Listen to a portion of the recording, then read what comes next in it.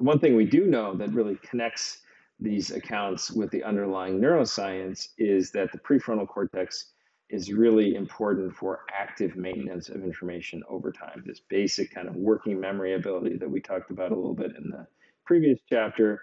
And you can see that here in this recording from the very detailed data set from Summer and Wirtz, and that replicates work by Pat Goldman-Rakesh, who was a real pioneer in this area among others.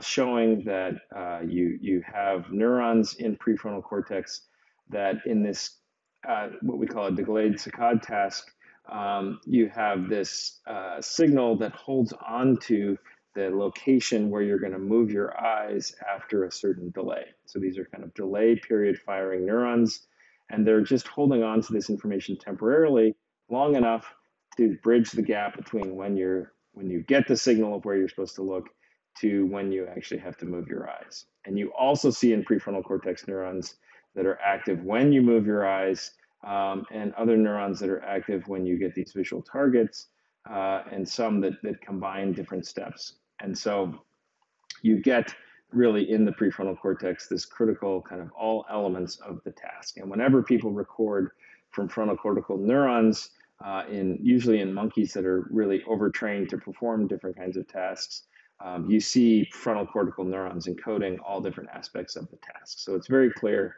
the frontal cortex is very important for driving the different steps in solving particular tasks. And we can understand the critical role of active maintenance across all the different kinds of things that we think the frontal cortex is important for. And basically, active maintenance, this ability to maintain information robustly over time, is critical for all the different kinds of tasks. So as we said, this kind of control function, this top-down biasing, depends on the ability to hold on to the thing that you're supposed to be doing, and that's really what the prefrontal cortex uniquely can do, is hold on to it and not get distracted, right?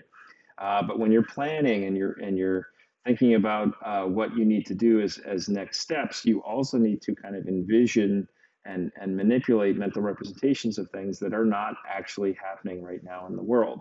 And so you need that critical ability to hold on to information and juggle information about things that aren't actually currently there. And so that's another case where active maintenance is really important. For understanding motivation, tracking progress towards goals, you need to have the goals represented and the current information kind of compared with those. And decision making, maintain different alternatives that you're thinking about. So lots of ways in which this basic ability to maintain information is really important for all that the frontal cortex does. And then the basal ganglia is really important for controlling that stepwise progress through the kind of problem-solving space. Each step in the program, we think, is kind of triggered by the basal ganglia saying, yeah, that's the next step to do. Yeah, that's the next step to do. Yeah, that's the next one. And so this has been captured in models that really trace their heritage back to the classic models from the 1960s that involve this thing called a production system. And modern versions of this, in particular the ACT-R model by John Anderson and colleagues, incorporates this idea that the basal ganglia is that system called the production system that drives each step along the overall cognitive program. And so we can see a real synergy here between the more biologically based models, understanding the interactions between frontal cortex and basal ganglia, and these more kind of computational symbolic models that work like computer programs.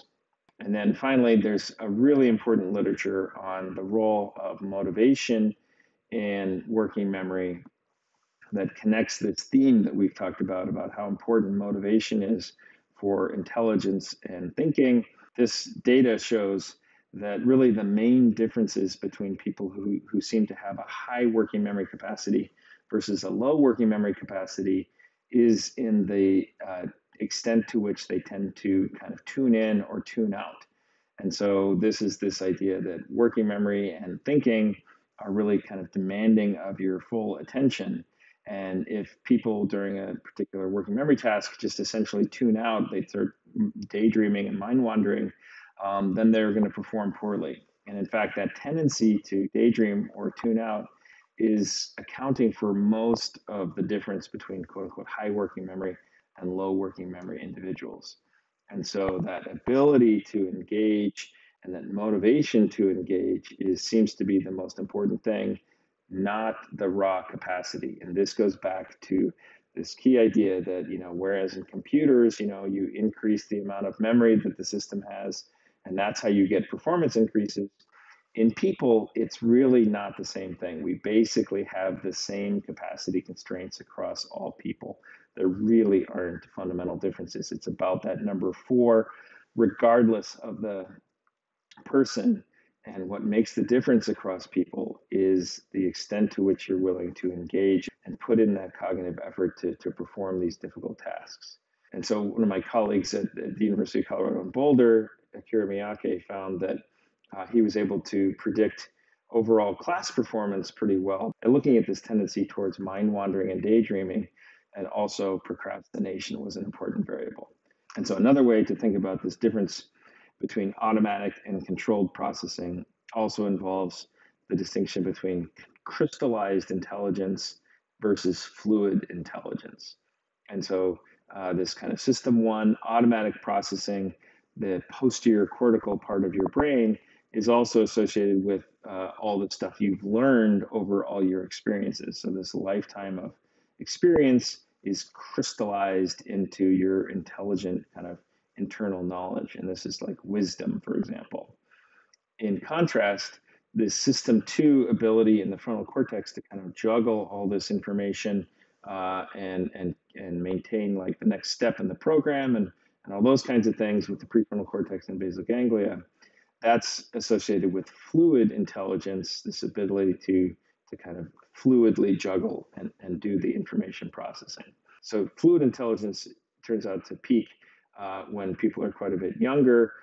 We think that dopamine is really critical for motivating that system. And again, this kind of motivational contribution, this ability to kind of pay attention and focus over long periods of time and devote the effort to doing these more difficult kinds of tasks.